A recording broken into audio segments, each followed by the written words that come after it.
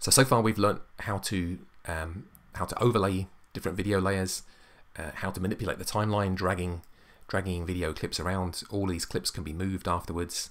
They can be put so they run one after the other on the same timeline and so on. It's pretty straightforward to control what's going on here. We're going to add some titling in next. So at the start of the video, I want to have a title for the movie. If we head up to our effects library here, click on that, there's a whole bunch of different effects that we can use. We'll be using these transitions in a second. If you've got a couple of video clips side by side, you can choose how the clip, one clip moves into the next using some kind of dissolve or a wipe. In this case, we want some titling. I just want some plain text, and I want it sitting. Oops. There we are. So I'm going to put it on the same video track as the robot, because we've got some space here. There's no need to have a fourth video track here. If I click on it, so it's highlighted, then in the inspector panel over here, we can start to play around with the font, the size, the position, and so on. I'm going to move my scrubber so it's in the middle of that section, so we can see what the titling looks like. And at the moment it's centered on the screen. I'm going to move that down. See, my machine's a bit laggy. There we are. I'm going to pick a different font, and I'm going to put the title in. So Pokemon Gone is my title.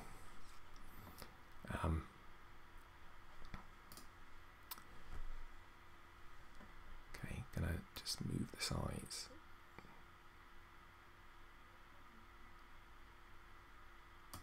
All right, not quite centered.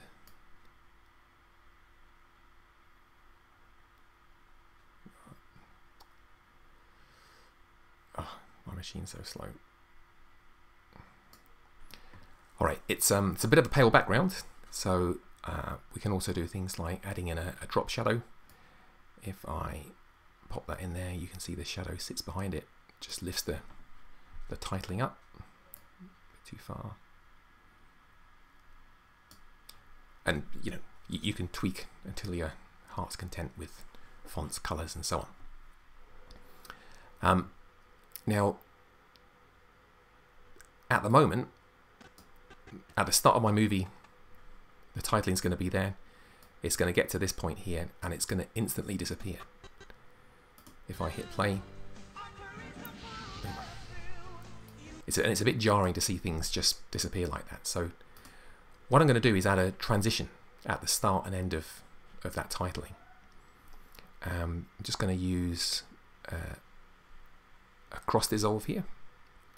I'm going to pop one at the start and one at the end. So that's going to have the effect of fading in the title and then fading it out at the other side. All right, let's see if we can preview this. So it fades in, fades out.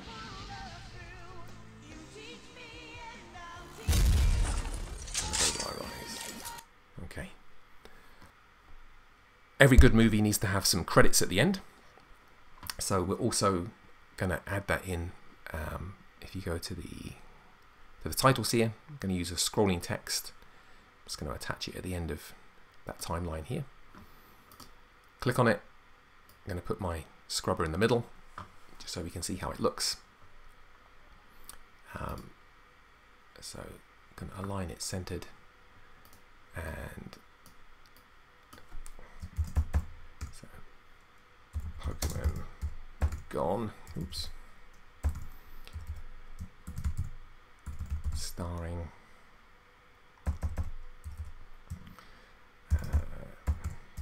Pikachu, a big robot, directed by me, produced by edited by me.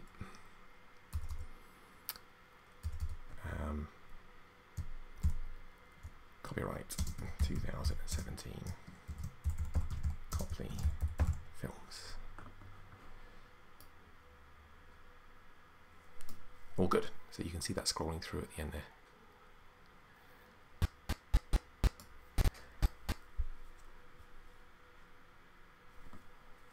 Okay, final thing is we need a little bit of music as the credits roll. So I've got this little Pac-Man theme tune here. I'm going to chuck that on the end of that audio track here. And I'm just going to pull back the scrolling credits here so it's the same duration as the music. And we should be done. So yeah, the preview's not going to work so well on this machine. It's struggling a bit, but you'll get the idea. So fade in, fade out.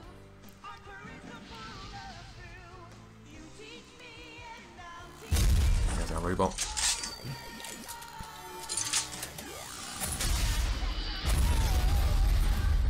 And then scrolling text at the end.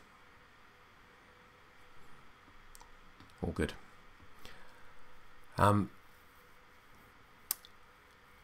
There's a billion more things this software can do. There's an awful lot of online help if you want to know how to do particular things. There's various videos and there's a huge manual you can download that has pretty good guides into various things. But in terms of basic editing, putting clips side by side, putting transitions between them, putting titling on, that's all you need to know.